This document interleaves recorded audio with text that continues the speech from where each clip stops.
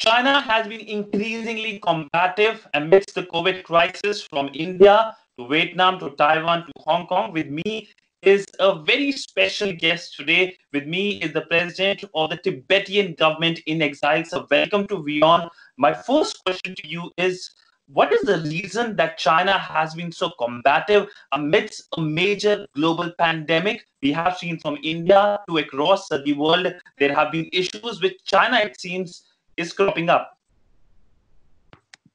China is facing a lot of pressure, specifically external pressure, because WHO and 100 members have passed a resolution to investigate the origin of coronavirus, which obviously originated in China.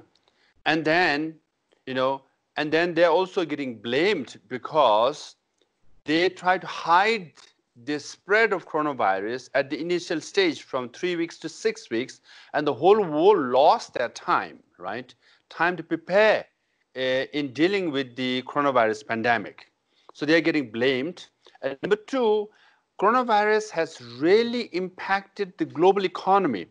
All the countries in the world are negatively impacted, and they lost so much of the economy because of coronavirus. And hence, China is coming under pressure. They are trying to distract the international community with specific countries, as you mentioned, from South China Sea to East China Sea to the border of India. They're trying to distract it by, with all these incursions and the tragedy, which is very unfortunate. So our condolences, go out to all those family members, of Jawans who died. Mm-hmm. So I was coming to that. We have seen the increased tensions between Beijing and New Delhi over the border route. We have also seen the skirmishes in which India lost 20 of its soldiers. How do you see this pattern by the Chinese suddenly after 40 years, China indulging in a strong action in terms of the border route between India and China? For the last 60 years, we have been repeating this as a mantra, and it's a fact that if you look at the map of China, the Han Chinese populated territory is only 40% of the area. Rest of 60% include Tibet, which is 1/5 of China, some say so, Xinjiang, Inner Mongolia, and Manchuria, and all that. So if you look at the Chinese empire, it has expanded because of invasion and encroachment. And then in 60s, after the occupation of Tibet, Chinese leaders like Mao Zedong and others have said, Tibet is the palm. Now they have to go after 5 fingers. That's Ladakh, Nepal, Bhutan, Sikkim, and Arunachal Pradesh. So in 2017, you have Doklam incident, which bordered, Sikkim and Bhutan, and then now you have in Ladakh. So this is all part of the grand long-term strategy of expansionist strategy that they had, which they're implementing now. And then, unfortunately, it has turned violent in recent case in Ladakh. Mm-hmm. So what would you suggest to countries like perhaps Nepal over this increased encroachment by the Chinese? To Nepal and to all the neighboring countries, we've been saying the same thing. The way Tibet was occupied, right? So first they said, we will build a road connecting China to Tibet. This will bring prosperity to Tibetans. Once the road was built, they brought trucks, tanks, guns, and soon they occupied us. In the process, they have a very shrewd strategy, which is called elite co-optation, to co-opt or buy off all the elite. Go after your leaders, political leaders. Go after your business people. Go after your intellectuals, right? Go after your journalists and go after your dharmic leaders. So they buy off each of the sectors of the community which are elite at the top. So when the actual occupation happens, you realize that elite in the country is divided. One supporting China and one supporting their own country. So in all the neighboring countries, all over the world, this is the process, the procedure or the strategy that they implement. They implemented in Tibet 60 years ago, and they're implementing it now in Nepal and all the countries around the world. So the blueprint that they use in Tibet, they're using it everywhere, including in Nepal. So this is taking place in Nepal. So what happened to Tibet? Could happen to India, could happen to Nepal, could happen to Bangladesh, could happen to Maldives and Sri Lanka. So we just say, learn from us. Be careful. So you were saying, sir, that the Chinese are trying to buy perhaps the elite in Nepal? They do it everywhere. They do it in Europe. They do it in Australia. I've been to Australia. The former foreign minister of Australia is the, what do they call, biggest consultant, in support of the Chinese government. You go to Europe, there are so many European countries where former ministers are used, or they are the, best spokesperson defending China and, being a, what do you call, advocate for Chinese investment and relationship with China and so on and so forth. When you see this happening in rich countries around the world, you won't be surprised it's happening in Nepal, and it is, to some extent, they're making efforts even in India, so they do it all the time. Interesting, sir. But what do you think, sir, is the option in front of New Delhi? Do you think that military options are available in terms of, if you look at the power differential, not only with India and China, but rest of the region? The military option, because we believe in ahimsa, non-violence, should be the last one and should be only in self-defense, right? We advocate non-violence, we advocate ahimsa, we advocate dialogue is the best way to solve any issue. First, you have to defend your own country internally. As I said, this elite co-optation is also taking place, I mean, with less success perhaps in India, but they do it, right? They do it, as you yourself, previously said, you were invited to Tibet, were taken for a grand tour of Tibetan places. They show you development. They want you to return to India and highlight all the positive things that the Chinese government has done. This is how they try to co-opt, this is how they try to, influence you. This is how they try to, make you buy their propaganda. So, all these efforts, and thankfully, journalists like you are not fooled and you were not taken for a ride, but some do. Journalists do, intellectuals do, business people do, politicians do, and this is how they encroach within through the elite co-optation, process. So India has to be very careful whether these things are taking place or not.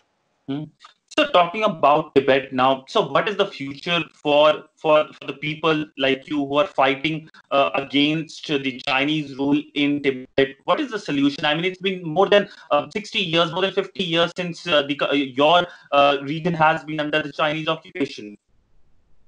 If you look at straightforward, then people will say, there's asymmetric dynamic between Tibetan people and the Chinese government. They are very powerful, economically, militarily powerful. They have very powerful influence around the world, right? And so we are weaker in that sense. But if you look at the past 60 years, they destroyed 98% of monasteries and nunneries. They destroyed 99% of monks and nuns. They banned practice of Buddhism from the Tibetan plateau as a whole. It was a black hole. 60 years hence, you just look, Tibetan Buddhism is spreading all over the world, right? If you look at, we have rebuilt all the major monasteries in exile, mainly in India, and now Buddhism is back in Tibet in private social space, right? Government policy is still to destroy, to discourage Buddhism. They destroyed, Larungar Monastery. They are destroying Yachingar Nunnery. But if you look as a whole, the Buddhism is back in Tibet. So what it shows is that despite the effort to completely wipe out the Tibetan civilization, we are back practicing Tibetan Buddhism, wearing our own traditional dress, eating our own food, maintaining our own culture. Hence, Tibetan sense of identity and Tibetan sense of solidarity is very strong inside Tibet. So 60 years later, we are still strong internally, and we are also strong, externally, because we have supporters all over the world, and it's getting stronger from the European Parliament to US government. It's getting stronger. So, we've been making this noise, being the spokesperson as to how Chinese government manipulated us into occupation with Tibet, and we have been the best spokesperson. So I would say our future is very hopeful. So how will you support New Delhi amidst this growing tension with the Chinese? We know there is a considerable anti-China sentiment in India now. So a role perhaps you can play. Do you see a role perhaps? Yes, our role has been very clear. We've been saying the same thing. China says Tibet is one of their core issues, very important issue for them. And India should say, yes, Tibet is also core issue for India for geopolitical reason, presently with the border skirmishes, because there was never a border between India and China. It was always a border between Tibet and India. Let's go back to 1950s and 1940s. You don't need even policemen to patrol the border, right? Now you have battalions after battalions, regiments after regiments of Indian forces. They're spending billions of dollars defending the border, which was not necessary because Tibet acted as the buffer zone. And it was a demilitarized border. And that's what we have to go back and we should say, if you solve the issue of Tibet, you can address the border issue. That's number one. And number two, awareness about Tibet is very, very less, minimal in India. For example, if you go to America, you go to Harvard University, Cornell University, or Columbia University, or Virginia University, there are Tibetan studies program. There are Tibetan Buddhism or Nalanda studies program all over. You go to Europe. But in India, now tell me how many major universities have Tibetan studies program? Now you have Doklam incident. I remember 2017, some journalists, people are asking, how do you define the term Doklam? It's a Tibetan word, Toklam. Now, not many experts knew that, right? If you don't have Tibetan studies program, universities where Tibetan PhDs, Tibetan scholars can come and teach, you have to create awareness among the general population.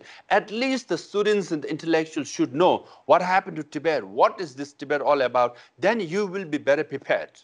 So you must have this kind of program at the university level. So this is what we want to see. But sir, are you also intending to say that India should junk the one China policy?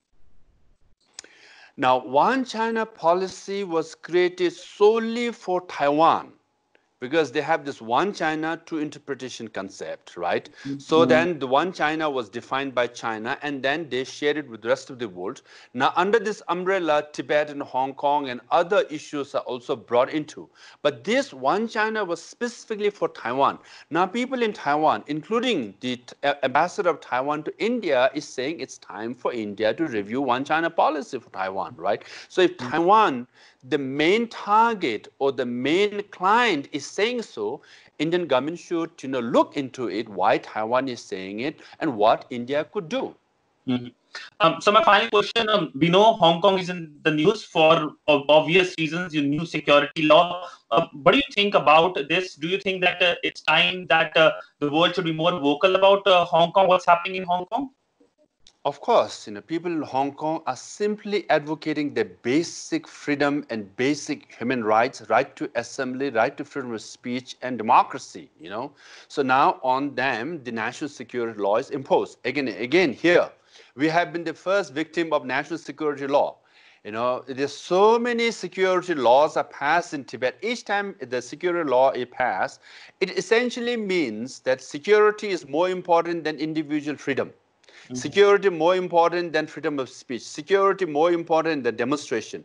Whenever there is a law is passed on unity, unity is more important than diversity. Unity essentially means co-optation and cultural assimilation. So we have seen this in Tibet.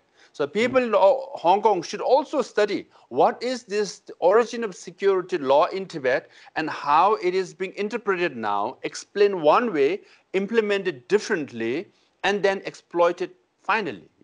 These are the things people can, understand. So that's why we say you have to study the issue of Tibet to understand the mindset, the manipulation and strategy of the Chinese government, be it for India, be it for Nepal, be it for Hong Kong. So Tibet is the issue that people need to pay attention. Also, to begin with, I think even the news media can say, yes, at present the border is between India and China, but actually historically it was always between Tibet and India, and explain the historical status of Tibet as a zone of peace, as a demilitarized border. These are important reminders for people to know. So I know I've asked my last question, but one additional question: Are you hopeful? Yes. Are you hopeful that the grand building behind you, the Potala Palace, which is a symbol of Tibet for centuries, you will be able to one day go in that building? Of course, that's why I'm sitting right next to the building with the national flag, with the, our lion, clearly displayed in our national flag. This is our symbol, this is our movement, a peaceful, non-violent one led by a great 14th Dalai Lama of Tibet. So one day soon, you will see us Tibetans back in Tibet and His Holiness Dalai Lama right in the Potala building. Well, thank you so much, sir, for speaking to WION so extensively and talking about how this is a China, very aggressive China, and world should be wary of it. Yes, thank you so much, Sidhanji.